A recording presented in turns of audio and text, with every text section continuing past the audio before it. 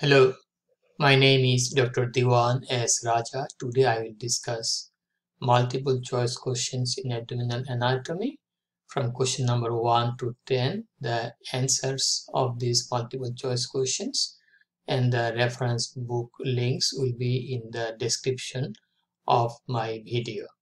So if you have any chance, please look at those. Let us solve the multiple choice questions. Question number 1, a 54-year-old woman is admitted to hospital with severe abdominal pain, nausea, vomiting, and dehydration. An urgent CT scan revealed a small pancreatic tumor over the superior mesenteric artery obstructing the duodenum.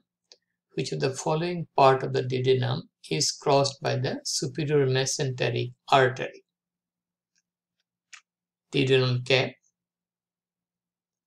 descending part of the duodenum or second part of the duodenum, horizontal part of the duodenum or third part of the duodenum, ascending or fourth part of the duodenum. Which part is crossed by the superior mesenteric artery? Answer should be horizontal part of the duodenum, C. A 59-year-old woman is diagnosed with an aortic aneurysm above the bifurcation of the abdominal aorta, extending up to the origin of the renal arteries. What is the vertebral level of bifurcation of the abdominal aorta? T8, T10, T12, L2, L4. What is the answer? Answer should be lower border of the lumbar vertebra 4 anteriorly, a bit laterally towards the left. There is the lower border of the lumbar vertebra 4.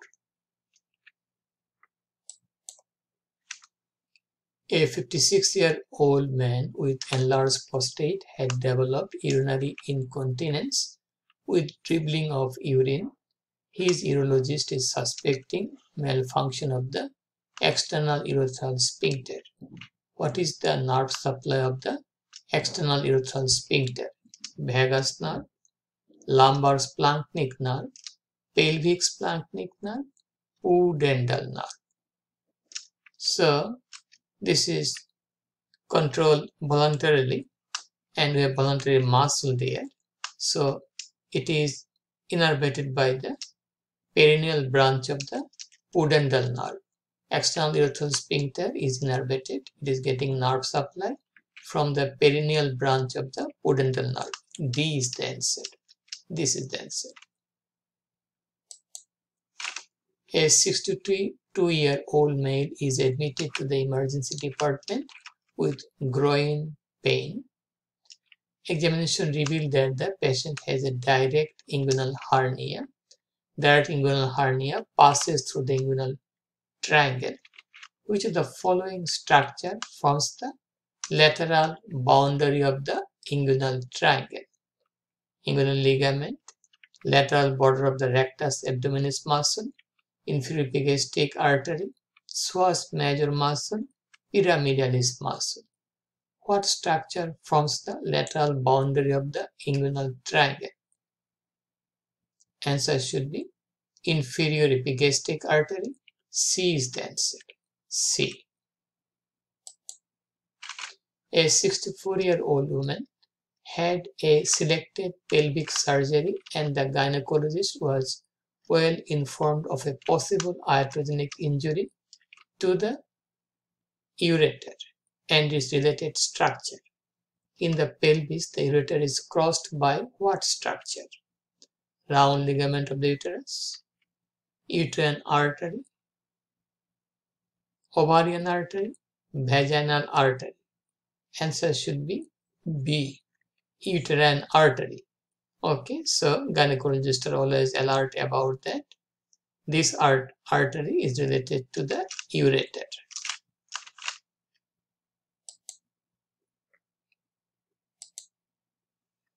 A 78-year-old man has many years of history of hemorrhoid. Hemorrhoid is also called piles. He complains passing of fresh blood mixed with stool in each defecation, along with pain in the anal region, specifically when the person has some constipation, then it will be more aggravated. The hemorrhoids are linked with rectal veins. The superior rectal vein is a tributary of which of the following vein? Okay, so superior rectal vein is a tributary of what vein? Okay, it is a tributary of the, what is the vein? The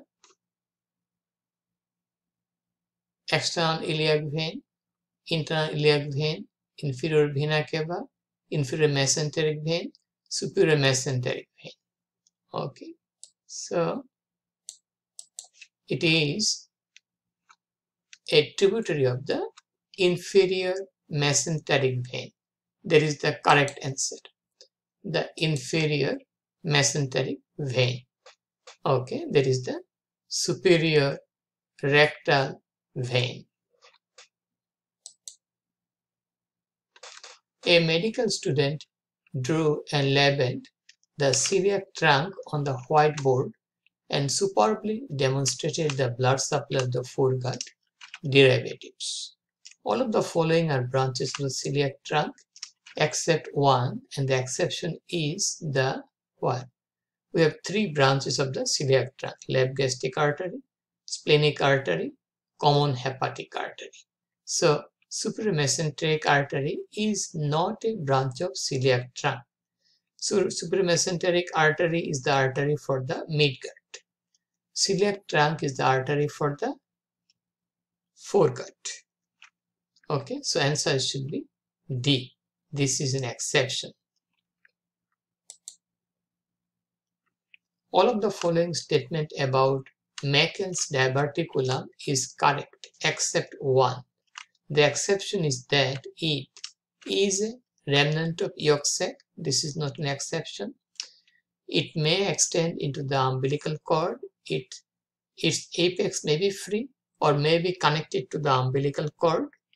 That is also not an exception.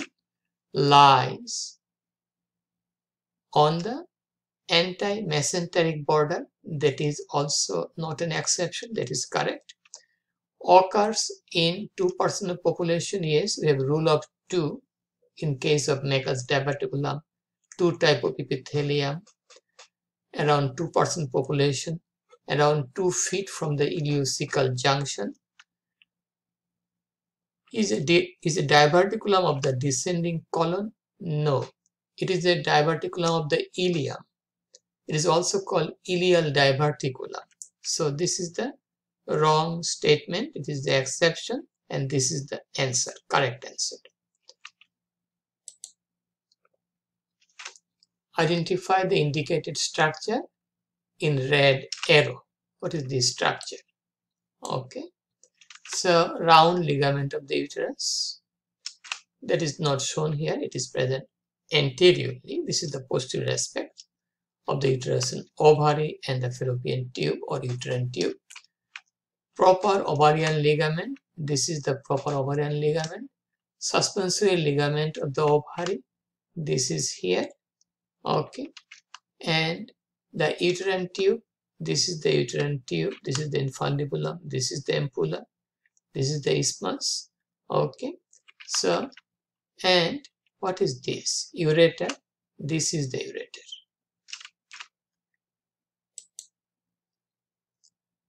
Okay, and that's all about the multiple choice questions in abdominal anatomy from question number 1 to 10. If you have any question, please feel free to ask me. Please share the information with your friends, and please support my channel. Please subscribe me. I will put all the answers as well as the reference book list in the description of this video.